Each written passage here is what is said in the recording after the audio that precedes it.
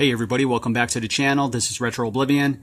I just wanted to give some of you a heads up that if you were on the fence about getting an arcade 1-up cabinet, Mortal Kombat 2 Midway Legacy cabinet is now on sale. They marked it down to $349. It was at $449. So this thing is about as cheap as the Tempest cabinet now. And this cabinet has the lighted marquee and the special riser. And that's a pretty good deal. And they're also giving you $70 Kohls cash.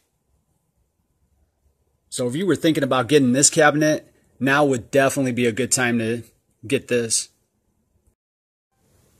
I did check with other stores on this cabinet. Walmart has not lowered their price on this Mortal Kombat cabinet. It's still at $449. However, they do have a cheaper Mortal Kombat Legacy Edition cabinet for $315. However, you do not get the riser or the lighted marquee. It's just a very generic version of it. The deal would definitely be to get the cabinet with the lighted marquee and the riser. For $349, you definitely can't beat that deal.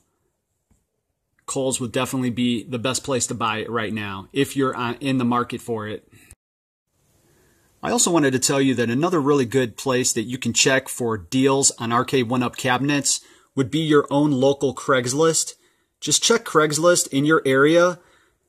I've checked mine and I found this Simpsons arcade 1-up cabinet, and this is the new one. It has the lighted marquee and the riser, and this guy is asking $450. And the cheapest that I've seen it was at Walmart for $529. So that's a pretty good discount right there for $450. So check your local Craigslist. You never know what you're going to find. Here's another awesome deal that I found on Craigslist. Arcade 1-up Pac-Man 40th anniversary countercade for $60, and it's brand new. $60. Wow, what a deal. Alright, well I hope I helped somebody out there today looking for a Mortal Kombat cabinet.